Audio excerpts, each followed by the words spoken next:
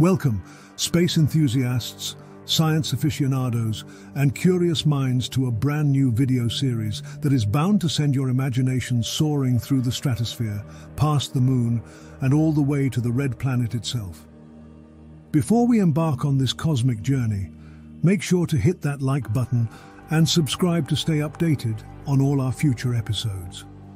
The series you've just stumbled upon is no ordinary one. It's a deep dive into a subject that has captivated humanity for generations: Mars colonization. This is turning the red planet green, the feasibility and challenges of populating Mars. Imagine a world where Mars isn't just a red dot in the night sky, but a place where humans live, work, and dream. A place with its own cities, lakes, and perhaps even a new form of governance. It may sound like a storyline ripped from the pages of a science fiction novel, but it's a future that scientists, engineers, and visionaries are actively working to make a reality. And in this series, we'll take you through every fascinating detail, from the science of terraforming to the potential for agriculture on Martian soil. But let's not get ahead of ourselves. The first step to any grand journey is, well, taking that first step. And our first episode is aptly titled Introduction to Mars Colonization. Why Mars, you ask? Why not the Moon or Venus? What makes Mars such an intriguing candidate for colonization? In today's episode, we'll delve into the allure of the red planet. Mars is not just Earth's neighbor. In many ways, it's like Earth's younger sibling. It's smaller, yes, but it has striking geographical features that are eerily reminiscent of our home. There are canyons that dwarf the Grand Canyon, and it has the tallest volcano in the solar system, Olympus Mons, which stands at a towering height of 13.6 kilometers, nearly 3 times the height of Mount Everest. But it's not just about what Mars has, it's about what it could become. We'll explore the idea that Mars isn't just a destination for rovers and robots, but a potential new home for humans, a place where we could build a future and perhaps learn more about our past. You see, one of the most enticing possibilities that Mars presents is the search for past life. While no life has been discovered there yet, the conditions on ancient Mars might have been suitable for some form of life. What could be more profound than finding evidence that life is not unique to Earth? Beyond that, we'll also discuss the technological advancements that could make this vision a reality. From advancements in propulsion systems that could get us there faster to life support systems that could sustain us once we're there, we're on the brink of turning what was once pure fantasy into achievable reality. So sit back, relax, and let your imagination take flight. Whether you're a scientist looking for factual insights or just someone intrigued by the boundless possibilities of the future, this series is for you. We'll embark on this journey together, one that will challenge our understanding of what's possible and force us to confront the very essence of what it means to be human. If you're ready for a journey of interplanetary proportions, then you're in the right place. Stick around because we're just getting started, and the road ahead promises to be nothing short of extraordinary. Certainly.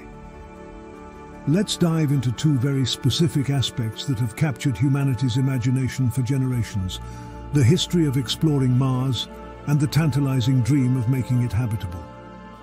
The history of Mars exploration is a story of ambition, ingenuity, and unyielding curiosity. In the early days, our knowledge of the red planet was confined to blurry telescopic observations.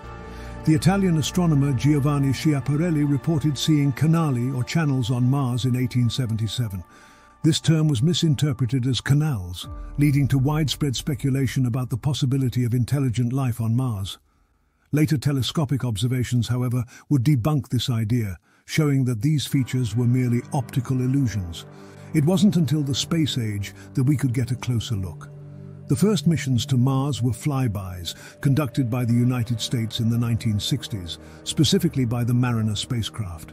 These missions provided the first close-up pictures of the Martian surface, revealing a world of craters and dry river valleys, stirring both excitement and debate among scientists.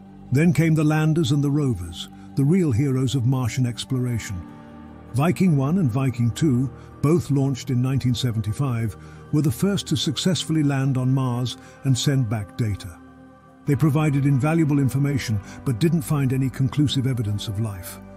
Fast forward to the 21st century, and we have rovers like Spirit, Opportunity and Curiosity, which have roamed the Martian terrain, conducting various types of geological and climate studies.